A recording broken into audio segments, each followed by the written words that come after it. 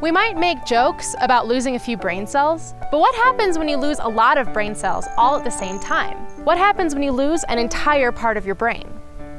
A brain lesion occurs when damage from an injury or disease occurs in an area of the brain. Brain lesions can be caused by many things, like a traumatic head injury, stroke, or tumors, and can occur in almost any brain region and be almost any size. Brain lesions are absolutely no fun, but sometimes they have the silver lining of helping us learn something new about the human brain.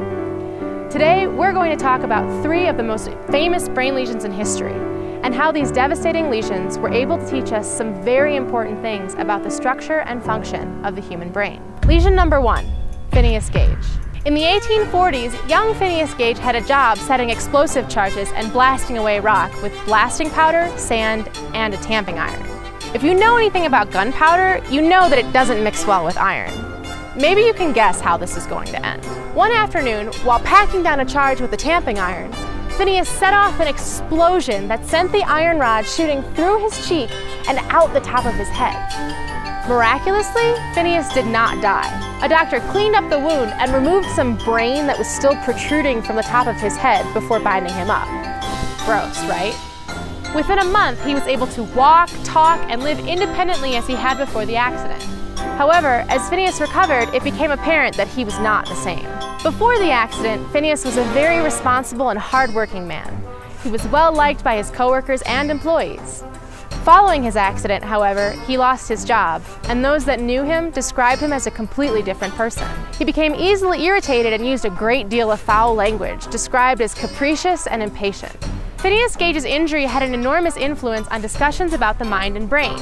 The injury he suffered to his left frontal lobe sparked research and conversation about brain damage and cerebral localization as it relates to personality. The sensational nature of his injury and everything that followed have made Phineas Gage one of the most famous brain lesion patients in the world. Should we stop? Yeah. Lesion number 2, Tan. French epilepsy patient Le Borgne was nicknamed Tan because Tan was the only word he was still able to say. The odd thing about Tan was that he did not appear to have any type of cognitive deficit. He seemed to perfectly understand everything said to him and was able to follow commands.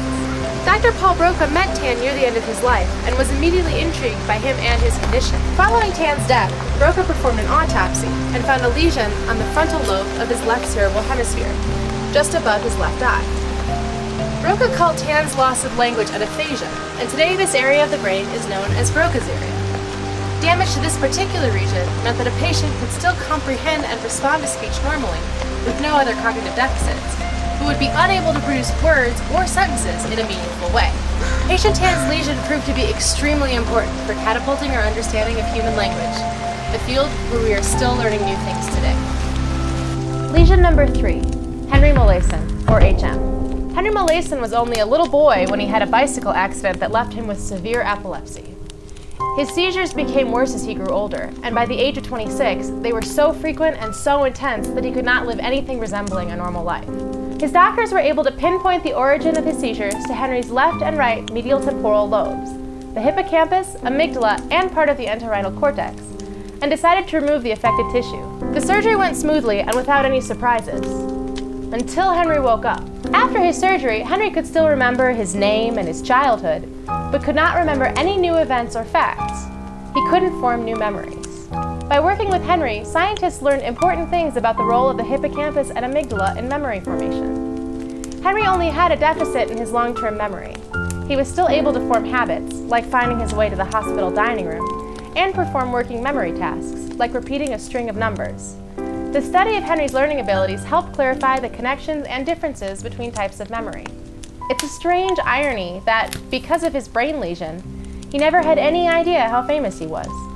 He spent the rest of his life in a hospital, waking up each morning thinking he was still 26. So there you have it, 3 lesions, 3 lives. Despite the unfortunate circumstances that led to them, these individuals have helped inspire countless neuroscientists, past, present, and future. New technology means that we don't have to rely on these kinds of injuries to uncover the secrets of the brain.